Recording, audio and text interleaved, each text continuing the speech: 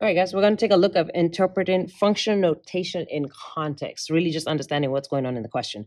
All right, the best way to do this is just put yourself in the situation. So Charlie, Miss Ainley, worked at a stone setting company this past summer. Miss Ainley mowed the lawn, okay? He earned $50 for coming to work.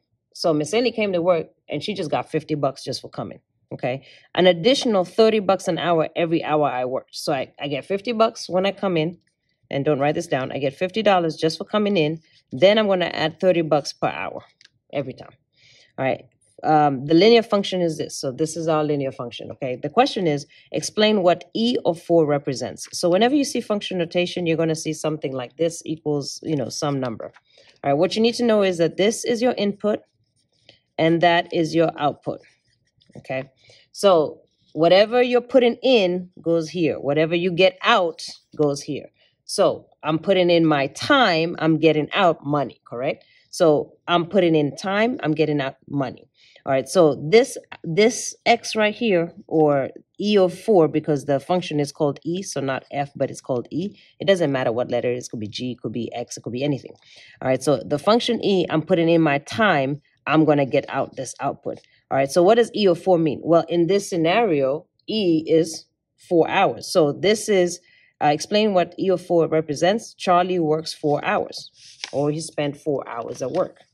Okay, so go ahead and write that down.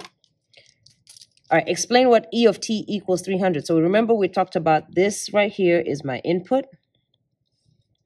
And this right here is my output. So this is what I put in, and this after the equal sign is what I get out. So what do you think it means when I say E of T, and T standing for what? Time. So no matter what time I put in, I'm going to get $300. So what does that mean? So Charlie earned $300 for working a certain number of hours, for working T hours. Okay, so again, the number in the parentheses is my input. The number after the equal sign is my output. So Charlie earned $300 for working 2 hours. All right, so example 15, explain what E of 0. So 0 stands for my input. I put in nothing, right? So for 0 hours, I get $50. What does that mean? Charlie earns $50 for 0 hours. So Charlie earns $50 for showing up to work. All right, so once again, the way you read that one is I worked for 0 hours and got $50. So without working, I'm getting $50. All right, let's take a look at another example. All right, so Zoe signed up for a streaming music service. There's a fixed cost for monthly membership and the cost per song downloaded. Her total cost is given by this line below. Boom. Evaluate and explain what F of 1 represents. So again, remember 1 is my input. What am I putting into my problem, right? So first let's evaluate it. All right, so remember this is going to be your X value, your output is going to be your Y value. So my X value, 1, is $11. So this is going to be $11.49. So I evaluated F of 1.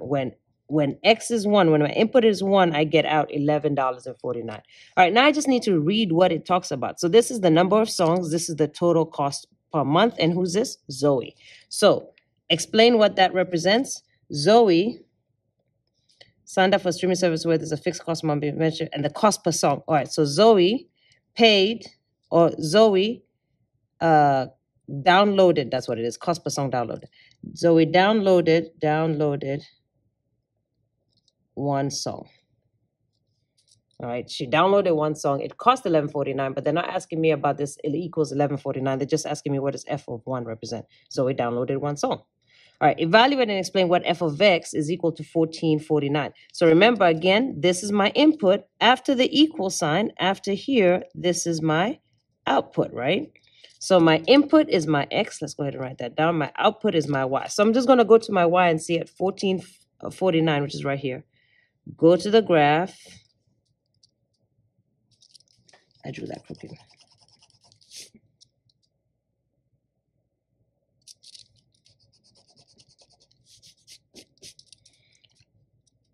draw it to the graph, and then draw it right down. So this time, my input was going to be 3. So evaluate, so this is going to be f of 3 is equal to 1449.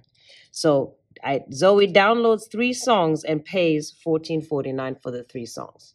All right, so let's go ahead and write that down. Zoe downloads 3 songs and pays 1449. All right, so Zoe downloads 3 songs and pays 1449 for the songs. All right, example 24. It says evaluate and explain. E of 5 is equal to 1749, but they've already evaluated it for you, so it just must mean explain, so we're just going to cross that out. Explain what E5 equals 1749. So remember my input, my X value is 5. So what's 5? The number of songs. And then 1749, that's my Y value. My output is going to be the total of cost. And as long as you use these words, you're fine. So Zoe downloads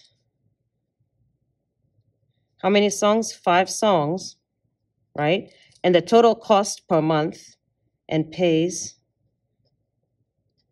what was it? $17.49 per month. You know, or anything along those lines. But use the words that they give you in the X, in the Y, and in the problem right here. Okay, so what I want you to do is go ahead and practice these last 2 examples. Let's practice.